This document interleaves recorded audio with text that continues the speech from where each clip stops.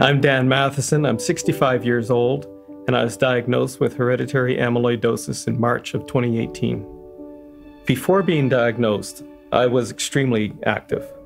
I used to go to the gym, I could run, I would go camping. We traveled extensively. I've been to southern France, California, all over the Northwest US. I have had a lot of fun over the last about 13 years going on an annual motorcycle trip with my best friends. And with them, I've been to everything from Yellowstone National Park to San Francisco to the Golden Gate Bridge to Four Corners down in Arizona, up and down the Oregon coast. And that has slowly been taken away from me because I'm no longer strong enough to hold and move a motorcycle. So there are a lot of things that I can no longer do. So I have to find new things. I was originally treated for congestive heart failure. I went to a private medicine clinic to have them take a look and get a second opinion. They did an extensive family history, including interviewing my sister when there was questions that I couldn't answer. And this is where it came out that my mother had had amyloid material in her. I have a stack of letters that have been with me that my mom gave me, and these are from my great-grandmother in the 1900s. And they're letters that she wrote to her daughter, who was my grandmother, living in Boston at the time. And she's talking about her ailments and what she's feeling. So when I think back in the history of the family and the ailments and how my both grandmothers died, that these letters played a vital role in understanding the progression of the disease, and that this has been around in this family for a long time and is something to really pay attention to. This covers 100 years. Yes, these are from 1926. 1926, yeah. I'm Dr. Noel Fine. I'm a cardiologist in Calgary, Alberta, and I'm the director of our cardiac amyloidosis clinic there. I met Dan about 4 years ago when he was referred to our clinic for a possible diagnosis of cardiac amyloidosis. He had been having symptoms of heart failure, and his local clinicians had done some tests which were suggestive of that diagnosis, and he was referred to our clinic for further workup and possible treatment. When I was finally diagnosed, I was told I had 3 to 5 years to live, but I'd probably live a little longer as I was in pretty good shape. That, to me, wasn't acceptable.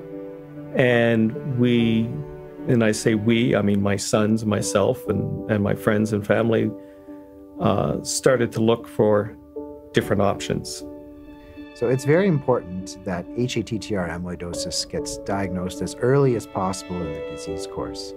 The reason for this is that we now have treatments available that can alter the disease course for patients with this condition. And we know that the likelihood of a good response to treatment is best when we diagnose the patient earlier on. If patients are diagnosed later in the disease course with worse signs and symptoms, then there's a higher risk of irreversible organ damage occurring, and the patients will not have as good a response to treatment.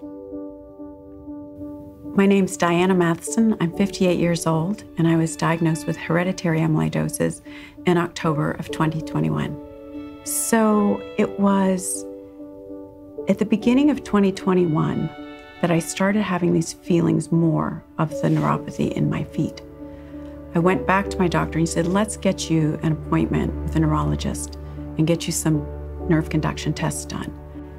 So I'd had just a little bit of sensation in my fingers, my first and second finger.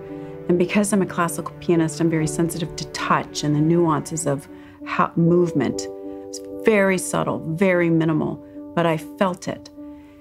And he said, you're such low grade, your blood levels are great. He said, you do not have hereditary amyloidosis.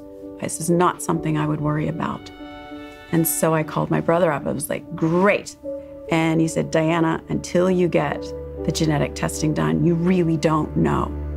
So he said, just get the test done. So I did. That week I went, I had the blood test done.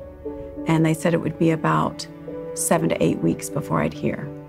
My contact there said, "We have your results and we'd like to set up a meeting with you next week." So we had the conversation and she said, "So we have your results and I'm sorry to tell you that you have hereditary amyloidosis."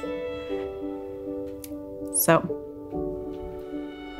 as the big brother, you tend to have to do everything first.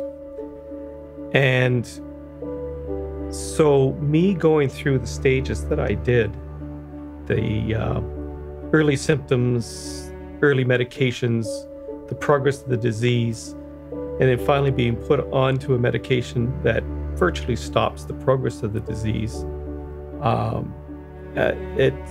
it made me it made me determined to make sure that everybody gets tested, and for Diana to get tested. And when she did and was found to be positive, I think in my mind it made my suffering worthwhile. oh, you've always taken care of me.